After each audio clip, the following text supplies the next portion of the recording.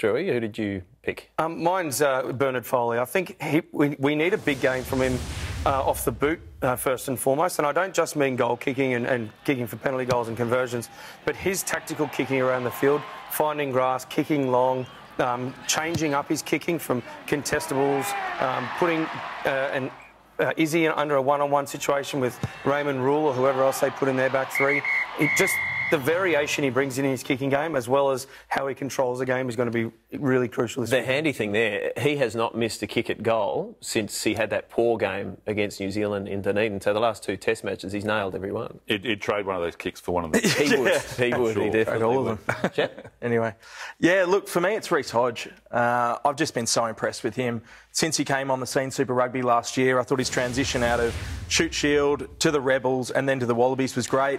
Look, for me, the Spring Tour last year, he really came of age and showed that he's got the ability to play at this top level. I would have liked to have seen him stayed in the centres, but as we've seen with so many superstars that have honed their trade, they start on the wing. You know, Sterling Mortlock for us, Tana Umaga played, close to 35, I think almost 40 tests on the wing for the All Blacks before he moved into the centres. So that's the line I see Hodge going, and I think if he can really knuckle down and play well on the wing, that transition will come later in his career. So that's something to aspire to. So you've mentioned Sterling and Tana Umaga there. You think Reece Hodge can be as good as those two?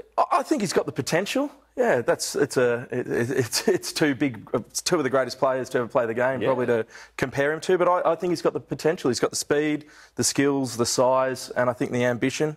Physicality, certainly. So, it'd be good to get him into the centres because he's a big body and he's certainly got some pace there and he's got some great ball skills. But my player to watch, you know, it's an obvious one, and each week I think he plays well. The ascendancy and the momentum he gives to the team is unbelievable.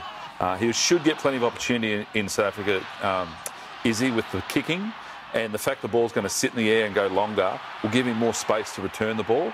And being fullback, you're the captain of defence, captain of attack. You get all the time in the world to see what's ahead of you and what options you've got.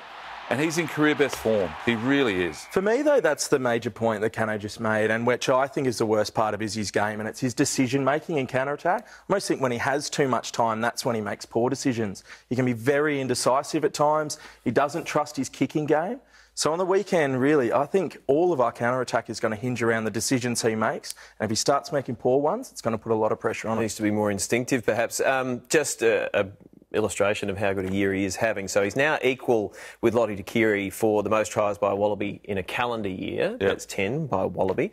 And 17 is the world record. So that's Joe Rokithoko and Daisuke Ohata from Japan. So he needs another 7 to equal that, 8 to break it, 8 tests still to go in 2017. So chances are he might break that world record. He's having a remarkable year.